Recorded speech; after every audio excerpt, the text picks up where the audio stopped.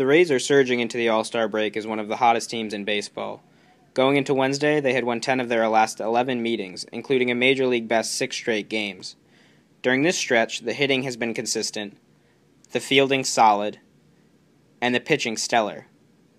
The only thing that hasn't been reliable is attendance at Tropicana Field, which remains disappointingly low. During the first 2 games of the Rays' homestand against the Twins, attendance did not break 13,000 fans.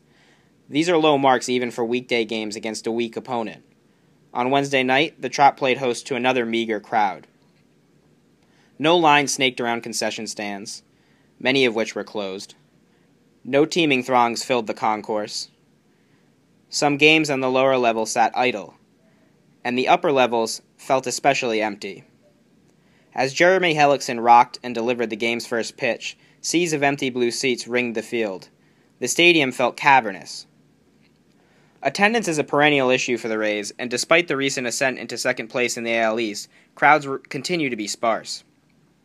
With a weekend slate against the Astros looming, stadium officials are hoping post-game concerts can bring in fans. On Saturday, Casey and the Sunshine Band. Sunday, they hope Carly Rae Jepsen can make the fans come calling. This is Zachary T. Sampson reporting for TampaBay.com.